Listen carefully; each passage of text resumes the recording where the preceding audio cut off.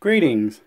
I'd like to do a demo of the Randall rd1c 1-watt combo amplifier.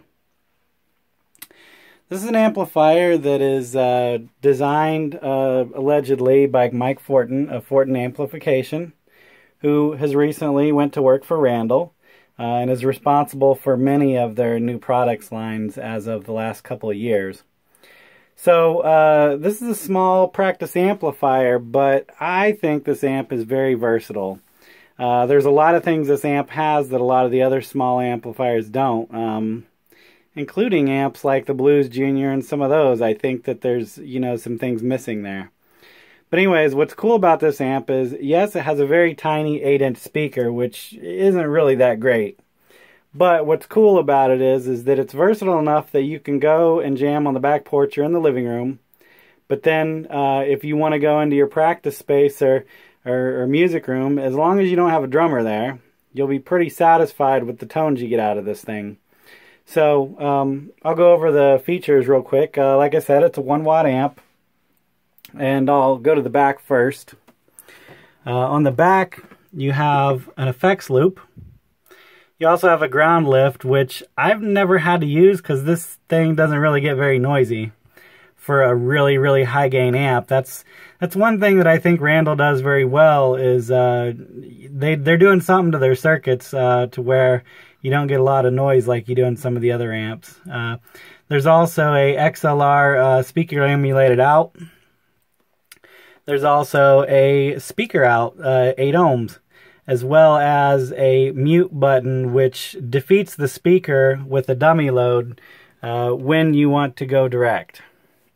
On the top here you'll see your input. There's also gain, tone, and volume as expected, and also a TSS switch, which is tone stack shift, which is pretty much like if you were to go to other amplifiers, we would be calling it maybe ISF or morph or contour.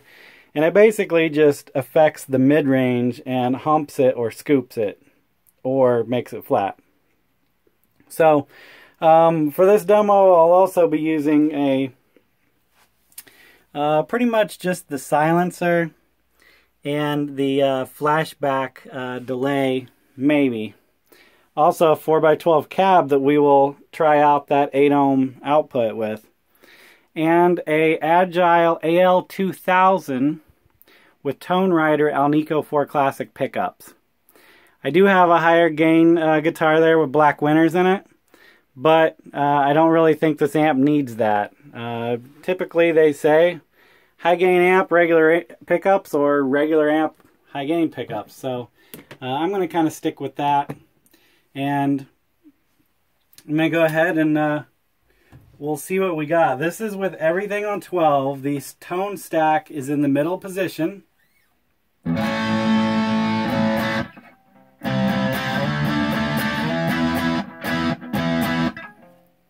I'm going to turn it up a little bit for you.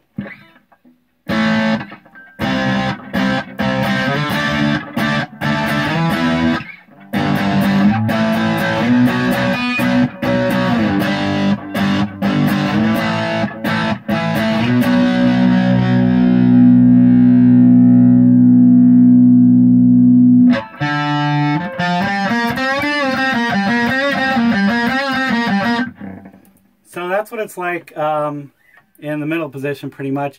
Now, if we want to get something clean, we're going to have to take the gain all the way down. And the volume all the way up. And you can see that that's still a little dirty. So I'm going to switch to the neck pickup, which is going to be a little bit less hot.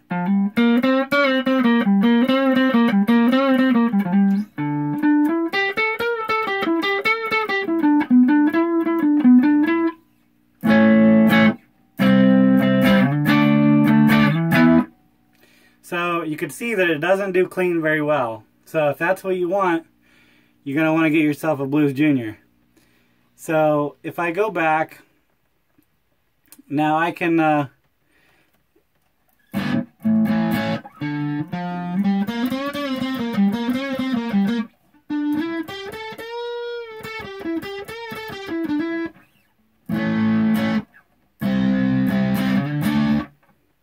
So it has varying levels of gain, but what it does most is Randall gain.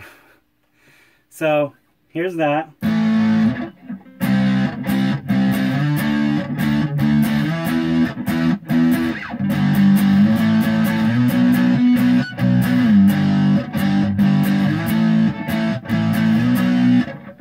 I actually don't like that too much. I'm going to show you, here's what it's like in the mid-humped phase.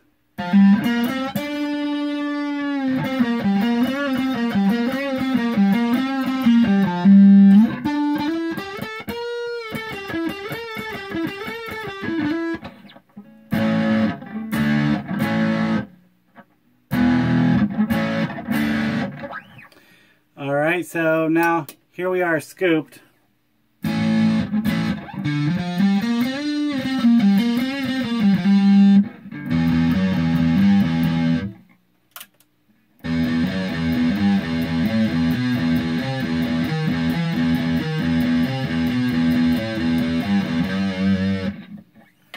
And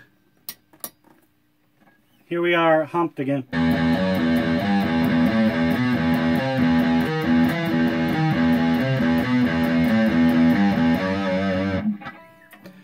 So you can see it does something. I'm going to go ahead and plug in the external 4x12 cab, which actually, to be honest with you, this is a stereo cab, and I'm actually only using 2 of the speakers, so maybe I should say 2x12.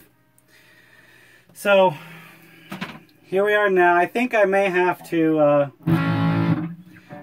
turn up the volume a little bit on this, because I guess driving larger speakers and more of them.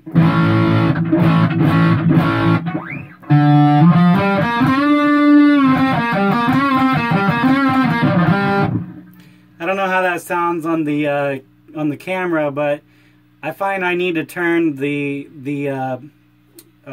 tone up a little bit to get a little bit more treble back, because I believe these Bugera speakers are a little muddy, some people say. So it kind of depends upon what you're looking for. But if you want to do metal, then you may want to get something different than Bugera, in my opinion. But for the price I paid for them, I can't really complain. So, so this is, like I said, this is gain all the way up, and this is the tone stack in the middle.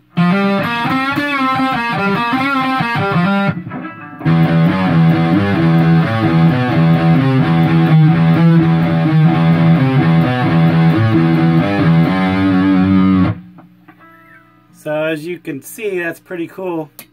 This would be the lead mode with the mids humped. I guess this would be kind of maybe more Marshall-like.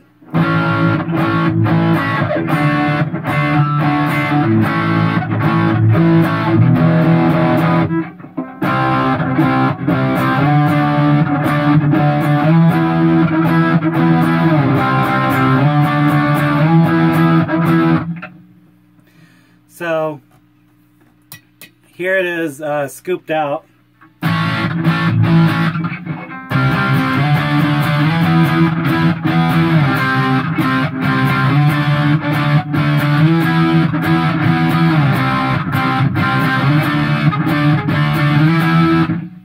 So, in my opinion, I think that if you had a 5150 or something in that range at your practice speed, at your practice space, or over at your buddy's house that you take to gigs and stuff, I don't see any reason why you couldn't take this amp here, which is 300 new.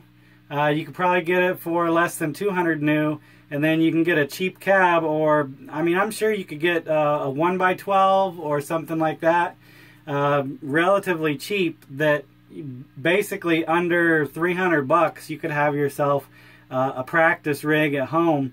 I mean, if you didn't have a lot of, if you don't like your dirt from pedals, and if you didn't want, you know, a super big setup at home, I think this would do you pretty well. Here it is with a little bit of delay.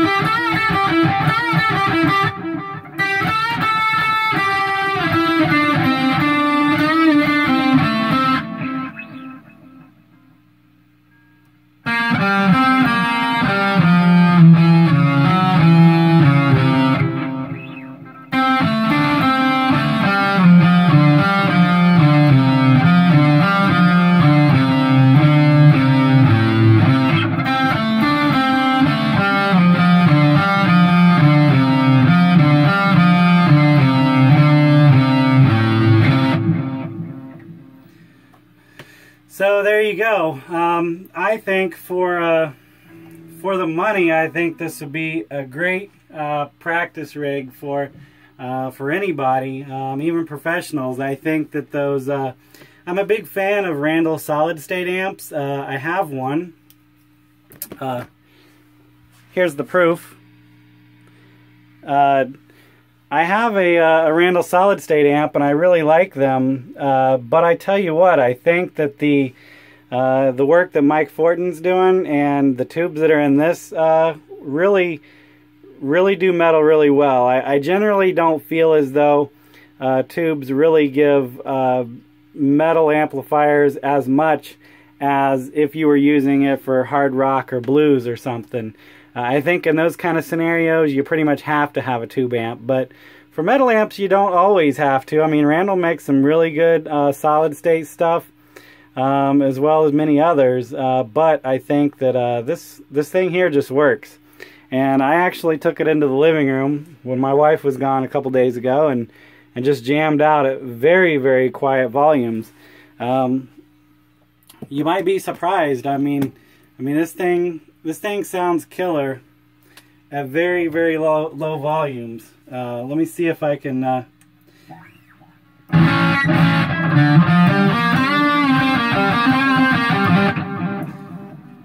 Well, I guess it wouldn't be fair if I left the cab plugged in.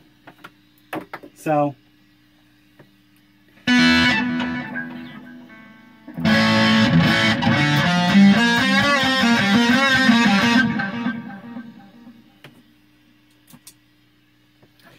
Alright, so if I turn the volume down,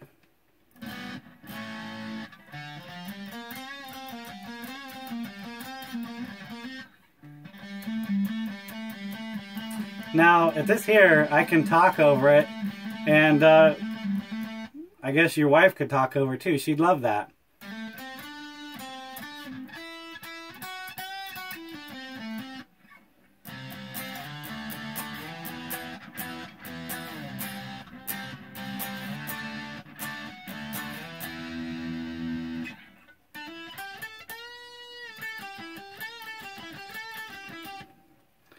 So, like I said, I think that this is a pretty awesome amplifier for how much you'd pay for it. So, if you're interested, I would highly recommend it. I've bought and traded a lot of gear, not really very much high-end stuff, but if you're on a budget, and like I said, you can't afford two 5150s, I think this would be a good choice for your home studio.